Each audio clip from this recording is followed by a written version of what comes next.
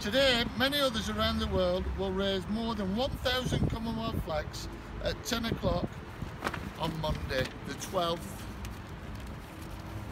of March. Commonwealth Day 2018. The Fly the Flag for the Commonwealth initiative, now in its 4th year, is again catching the imagination of thousands of participants from all walks of life, committing themselves to the values of the Commonwealth Charter and the 2018 Commonwealth theme, towards a common future.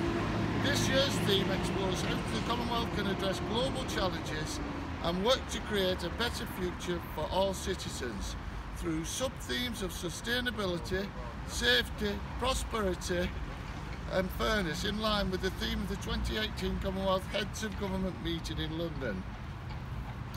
It is amazing how quickly this event has caught the public imagination in the UK and around the Commonwealth. It is only in its 4th year, and the participants of so many of all ages shows the enormous potential of this project and of the Commonwealth.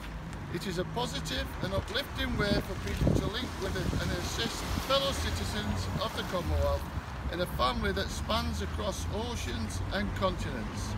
There is a real sense of promise and hope for the future in this current troubled world of ours.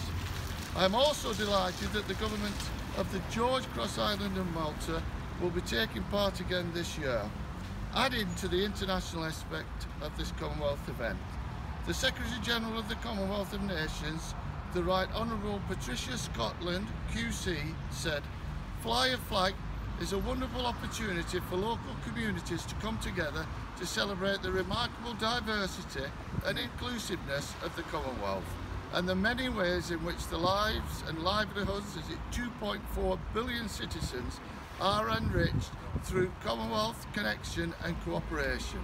By working together locally and globally, we learn from one another and make progress for the good of all, especially the young, who hold the future in their hands." God save the Queen. God save the Queen.